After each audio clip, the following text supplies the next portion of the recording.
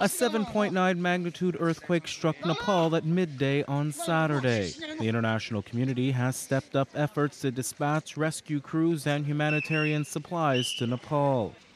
A 62-member strong China International Search and Rescue Team arrived in Nepal on Sunday. A Chinese medical team stationed in Nepal will also join relief work, according to China's health department.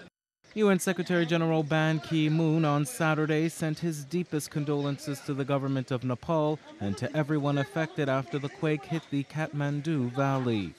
The United Nations is supporting the Nepalese government in coordinating international search and rescue operations and is preparing to mount a major relief effort. The United States has also dispatched a disaster response team to Nepal. Britain, Germany, and France and other European countries have also pledged to offer aid. The death toll has climbed to 1,896, including 723 in Nepal's capital, Kathmandu.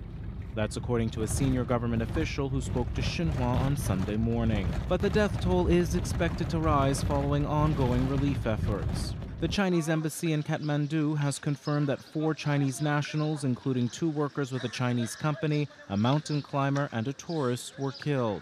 5 others were seriously injured.